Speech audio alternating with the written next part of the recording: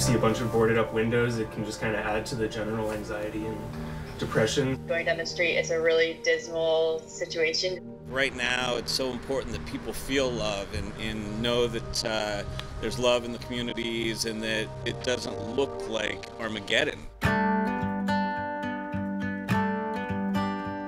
Paint the Void is a project initiative between Building 180 and the nonprofit Art for Civil Discourse to help bring murals to businesses that have been shuttered in the wake of COVID. They had this idea to paint on all the boarded up windows around the city and provide a little life on the streets. It's a way for us as artists and also the organizations to communicate with the people and, you know, make sure they know we're there for them. It started when we had seen a few articles that were written about all the boarded storefronts, and we thought what would be a good way for us to try to give back.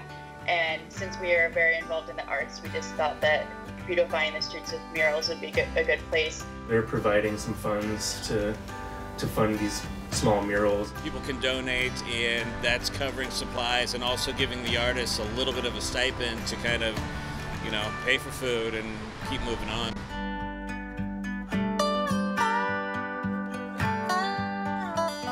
I think that artists, again, really want to always be creating regardless of what the circumstance is, and this gives them another outlet to do so and gives them some purpose and some hope and some way to give back. And I think that everyone is really struggling and figuring out what to do.